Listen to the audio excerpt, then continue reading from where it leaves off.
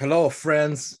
Welcome back. It's been a while. It is me, Shingi Mavima, and we are back with another lecture in our Pan-African Lectures series. But specifically, this goes to that Intro to African History series. As you know, I post videos for that series. That's been the main thing I do. But I post some other videos outside of that series as well. We've had a discussion on COVID and Africa's reaction to it. We've done a couple other uh, special videos. But this one is for the main series, which is the Intro to African History series. And initially, there was a video I wanted to do on this. We are focusing on North Africa today. It is a part of Africa that is very much a part of Africa, despite how a lot of people evoke images of Black Africa, or they use the term Sub-Saharan Africa to talk about Africa. But indeed, North Africa is a part of Africa. It is, geographically, of course, it is a part of Africa, but also culturally and its history is intertwined with the rest of the continent in such a way that any talk that aims to speak of it as if it's something separate is misguided at best, and oftentimes even malicious, right? And we can talk about that a little more later. But I wanted to do this video on North Africa right up until the scramble for Africa kicks in. Then I realized I hadn't done any background to that. So I came out and I wanted to do 2 videos. Then I came out, as I looked at my notes today, I realized, you know what, I have enough here for 3 videos, so it would be best for me to do it as 3 videos. So we're gonna have, over the next week or 2, I'm gonna be releasing 3 videos. Hopefully that makes up for all the time I've missed. And the first one is today. We'll be talking about sort of the birth of Islam and its early spread across North Africa. Then we will talk about North Africa in the immediate aftermath of that to maybe around the 1600s, right? Then we'll take it from there in the 3rd video to right up until the 19th century as the scramble for Africa kicks in. So this is that first video in that series. And without further ado, let me see if I can share my screen here. And we will be cooking with gas. Let's see. How do I do this here? All right. Man, it's been so long, I forgot how to immediately get to it. But would you look at that? We are in business. We are cooking with gas. Let's go. And you'll see me at the end.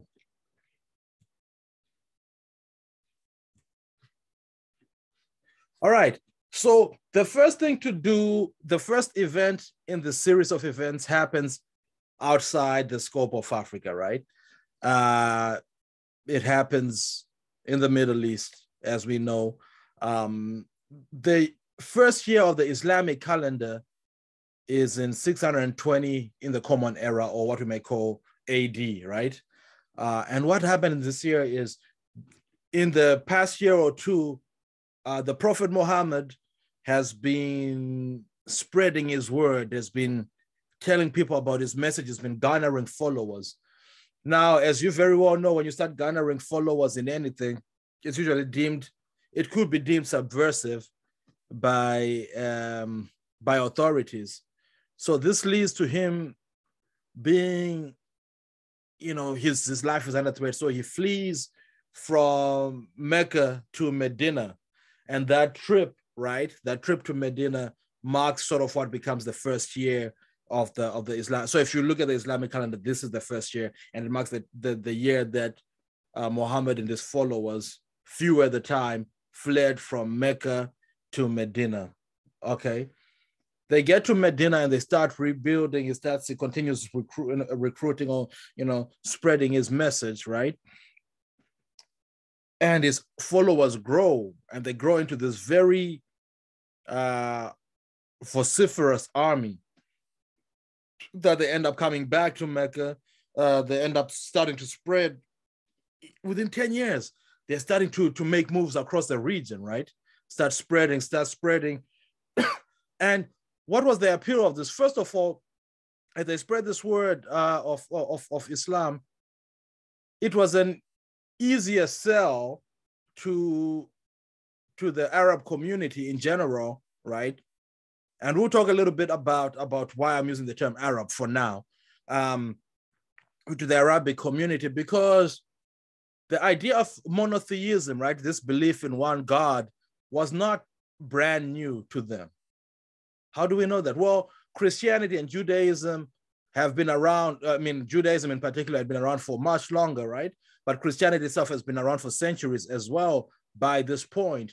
So the idea of, you know, of one God and so forth. In fact, as we'll see later, in some of the places that they went to, in these early days, people couldn't even really tell it apart from, they just thought it was another sect of Christianity or sect of Judaism, right? Of an old school belief system that they already knew about. Okay. So they start to pray. And also it caught on very much because of its relative simplicity, especially at the time. First of all, Islam came across as not being exclusive. Within the Christian structures, you had the hierarchies of the priests, and a lot of times only the priests were reading the word, then sharing it with the masses and so forth, right? Islam sort of came across as a mass movement, and people could participate in it. Secondly, there was what was perceived to be less heresy. By that I mean there were debates among Christian communities about the nature of you know, what is the Father, the Son, and the Holy Spirit? Is Jesus God? Is he man? What is his role in this? There's debates around that. There had been debates in the Mauritania earlier, after the Christians had been persecuted, and there was a group known as the Donatists who felt that, led by Donatus, right, who felt that any Christians who had forsaken the religion under Roman oppression, before the conversion by Constantine, could not be readmitted into the church, right? So, you know, but that's earlier. But what I'm saying is there was precedence for debates and schisms within Christian. In fact, the Coptic Church of Egypt had split from the Roman Church over some of these debates. So here comes this religion that says, you know what, all you have to do is pray to God and read this book, you're in. So it was perceived to be less heresy. So because of all these factors, this religion catches on like a house on fire, and spreads wildly across from Arabia into North Africa, such that by within 100 years of this founding, they were already ruling all the way to Morocco, which, if you look on this map, is all the way down here. And for some reason, when I did this, I put in Google Maps. Turns out it takes 112 hours to drive there, you know, from where they established the religion to Morocco. But also they're in Spain. They get into Spain, so they're also in Europe. And we'll talk a lot about that. One thing that Islam does is it adds a new spirit of Arab brotherhood beyond just language, right? These people have been speaking this language, but they're, you know, ethnically the same, you know, they speak the same language, but it is what it is, right? But adding the layer of Islam to the peoples added this layer of identifying of cause, right? So they start to it elevates sort of their feeling of brotherhood as they move forward. Oh, and so what I meant to talk about is here, as you can tell, I say the Arab invasions here, which is what is typically called, but as we very well know, Arab and Islam are not synonymous, right? It's very important to remember this. In fact, the biggest Muslim country in the world is Indonesia, and those folks are not Arabic, right? The Indonesians are not Arabic. Other big Muslim countries include Iran, which is Persia, not Arab. You can look at even countries such as Senegal, Nigeria, West African countries that have dominant Muslim populations, right? But these are Black Africans. They're definitely not Arab. So I say this to emphasize that disambiguation is not just trivial, right? In fact, it's actually caused a lot of tension a lot of times where people who are, you know, just misidentification and so forth, especially in the post 9/11 era. But also, so why have I done that here? Well, in the early days, it is very important to know that in the early days, these identities they were not synonymous, but the Muslim population at the time that rode with the Prophet was mostly Arab, and it grew around parameters of Arabian Brotherhood. Then soon you'll see the inclusion of the Berbers and so forth. So I just wanted to explain that before we proceed. So what happens? So they march into Egypt, right, by 650. Now bear in mind that this religion is only 18 years old at this point. It's incredible.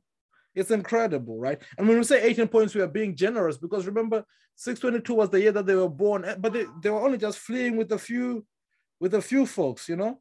So what happens? They get into Egypt, and surprisingly, Egypt, for all its glorious past and so forth, is conquered pretty easily.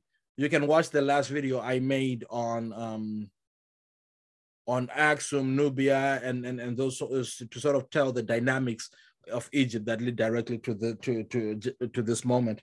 But it's pretty easy. Why? A large part of this is the Egyptians offered very little resistance. Why is this? Well, they were very much frustrated and hated.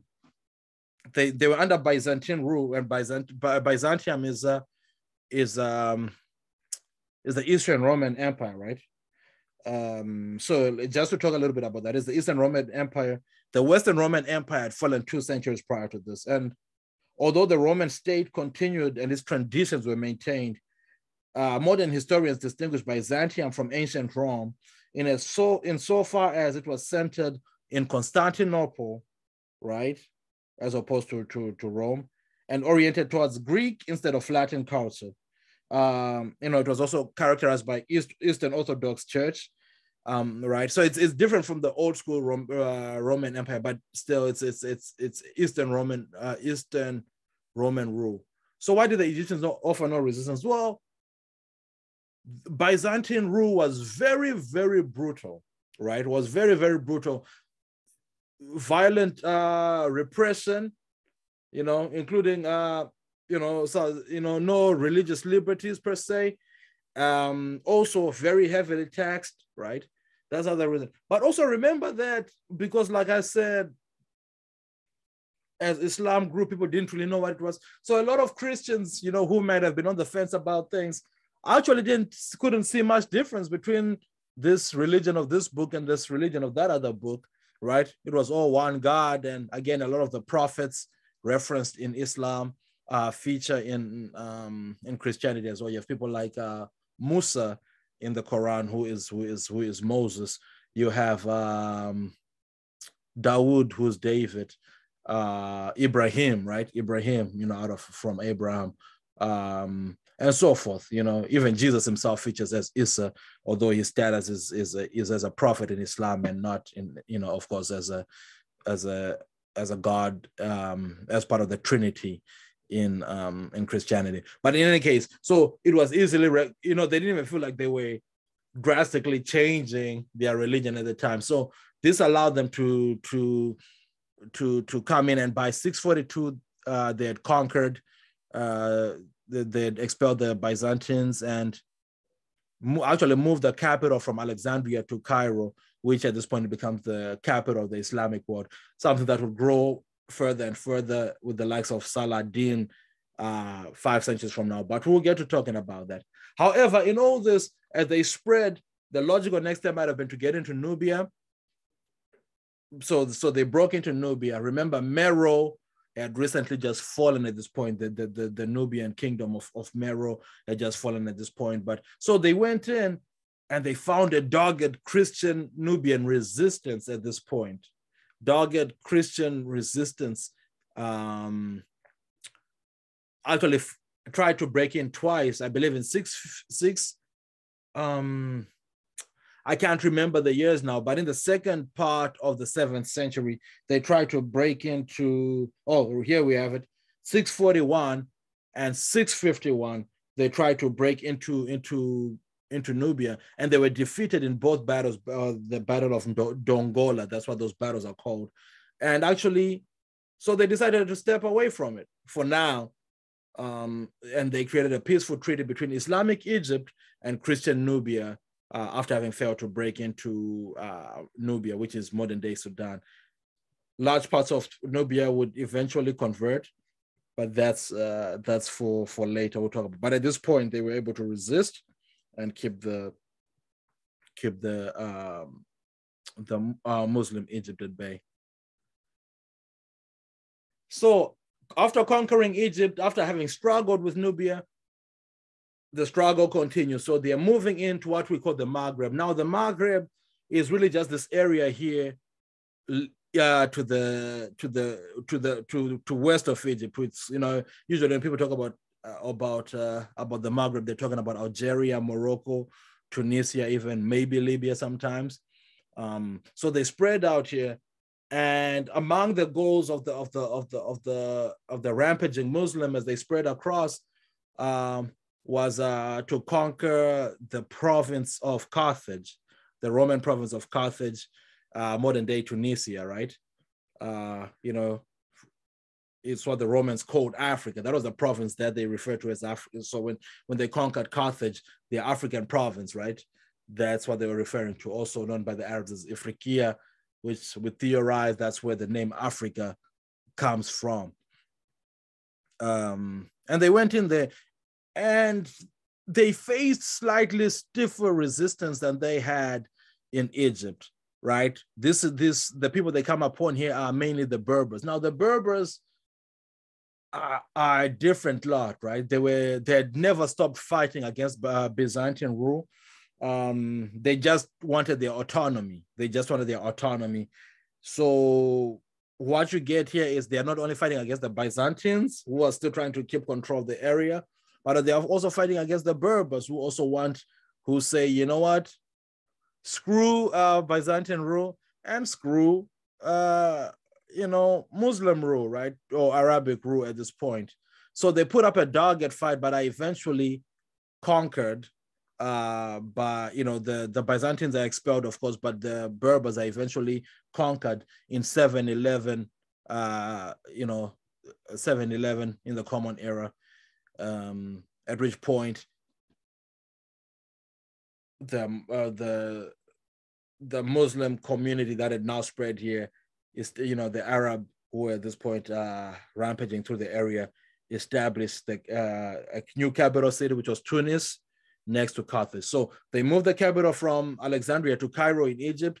Then a bit later, they do the same, moved it from Carthage to Tunis in modern day Tunisia, right? So that's the spread to the Maghreb.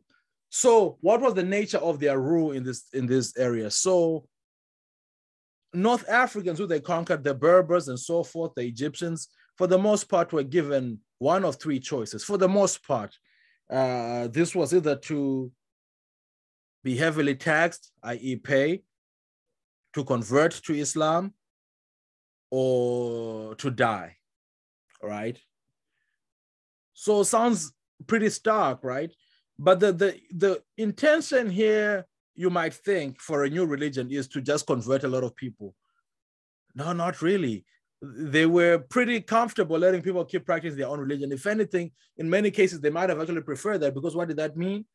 These people don't want to die, so it meant that they got money. They were taxed. The people were heavily taxed this way. And this gave, of course, the North African Muslims an advantage. Why is that? Well, because it gave them an economic advantage, because they didn't have to convert. Once they converted, they didn't have to be taxed and so forth. So other groups that were being taxed, these guys are saving up their money and doing better and better. The Berbers now proved a different sort of challenge, because for a long time, the Berbers were not, these are like rural communities. They're sort of doing their own thing, very hard to control. So, and actually fought diligently, right? Such that they maintained the Muslims at the coast and in the periphery of their spaces for a long time. But a lot of them ended up being enslaved as the Muslim armies got stronger. as well as some other people from what was called then the Western Sudan at the time, different from the country, but we're talking about that whole region where modern Mali, Chad, and so forth are. Some people also captured from there. And a lot of those who were enslaved eventually joined the army. Now, when you join the army, because to be part of this Muslim army, of course, you had to convert. So a lot of them were coming in just to be part of the army and to escape enslavement. But you had to convert, or you had to declare your allegiance to Muslim values. So this is how a lot of the Berbers became Moors. Became Muslims, right? Became Muslim at this point, and eventually they become part of this army of this army and this community of Muslim Berbers in North Africa. That would be a large part of the group that would become known as Moors. Some of you would have heard about Moors before. We'll talk briefly about them. But right now, I think it's just important to touch on something you'll hear a lot when people talk about Islam. If you're Muslim, of course, this should come as a no-brainer. For most of you, even if you're not, you should know this already. But in 632, there's a split in Islam, right? Right, very, this is very early into the religion, after the passing of Muhammad, right? And actually, looking at this date, I think it might have happened a little bit later than this. Let me just quick verify that, but the date, it happens in the 7th century, and I think that's important. But I also realize that this is a history. This is a history channel, and I would be remiss. So I'm quick looking up the date here just to make sure that I got you in. I got the right information for you.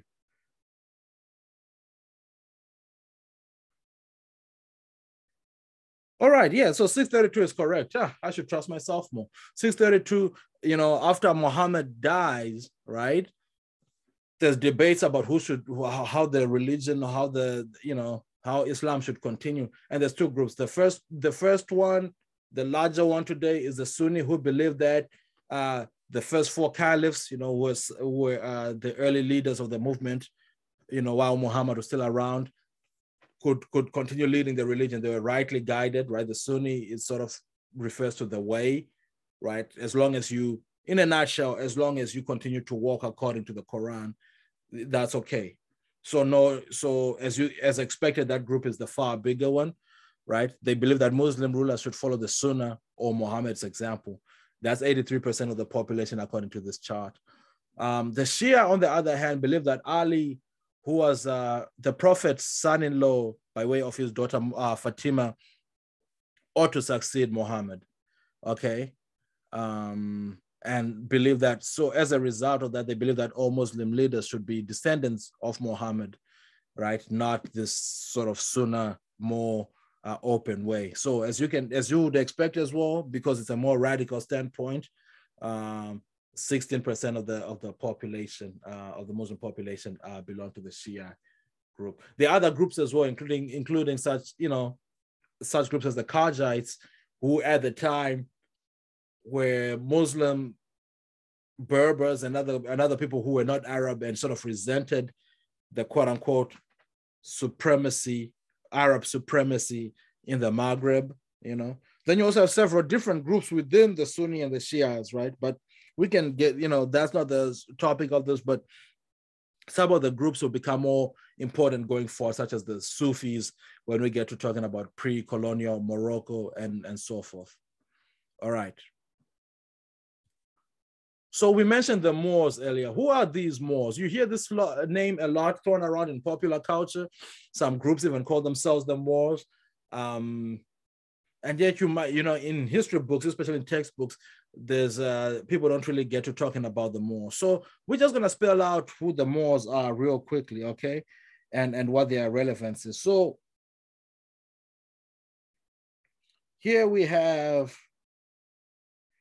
the name is of Roman origin. The name is of Roman origin, right?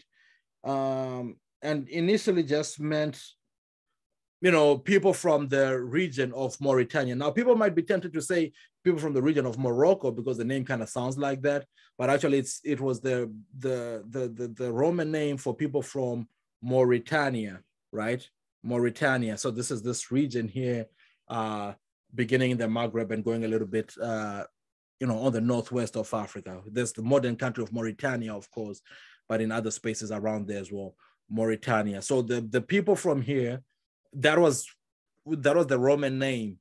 However, as Islam spread, and especially with the conquest of the Iberian Peninsula in 711 Common Era, or AD as we call it, Moors soon began to mean to be a name for just for either Muslim people, mainly for Muslim people, but also a lot of other people were dark skinned, were just thought of as Moors.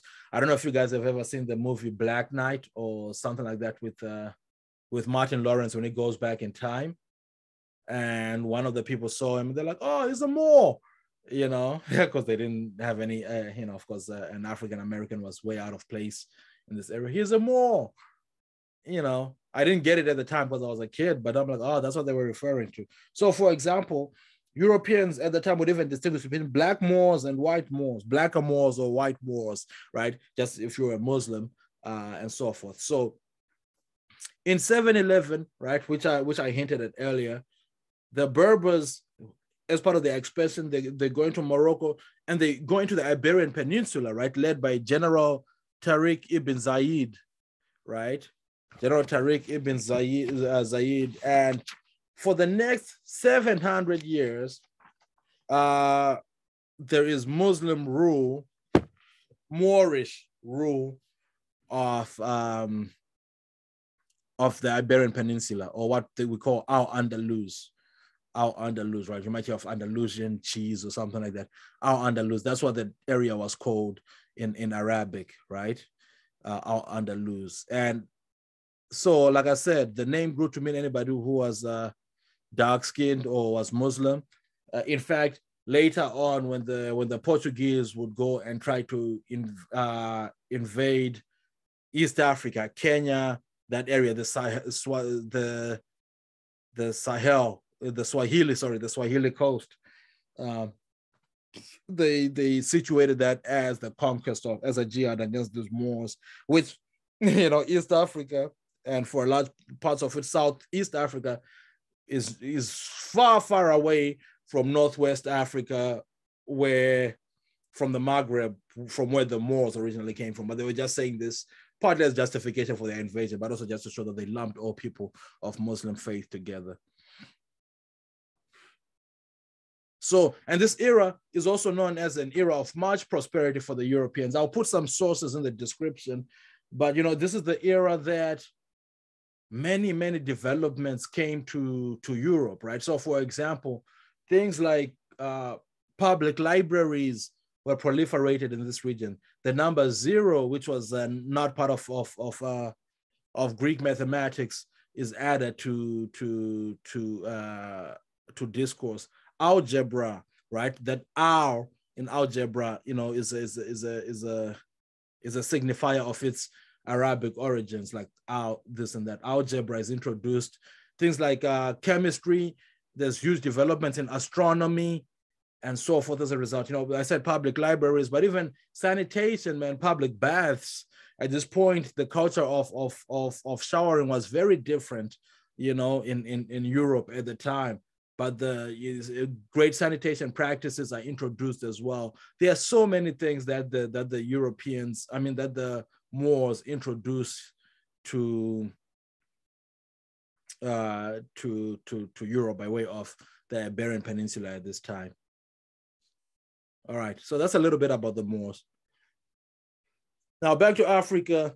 This is a fascinating one here, right? Because in that same region of Morocco, right, where the Berbers are, what happens to these guys? So some elements of Islam had indeed spread across the Saharan Berber populations, but the practice of the religion was still pretty far from orthodox. The first real step towards the establishment of Islam was to take place in the region of modern-day Mauritania, right, which we just spoke about, in the early 11th century. So here's what happens.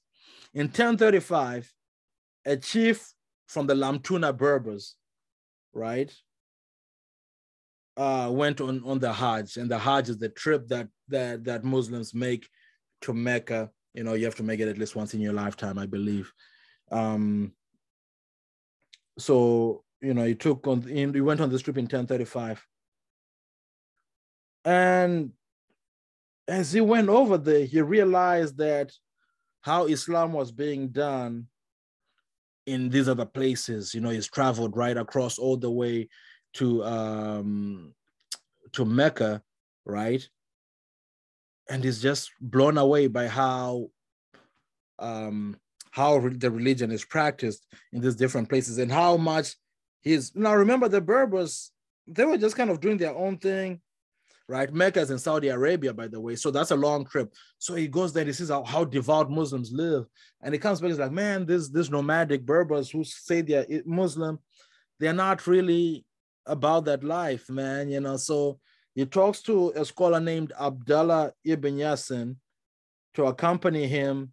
You know, he brought him back from Mecca to accompany him to educate his people on the proper practice of the religion.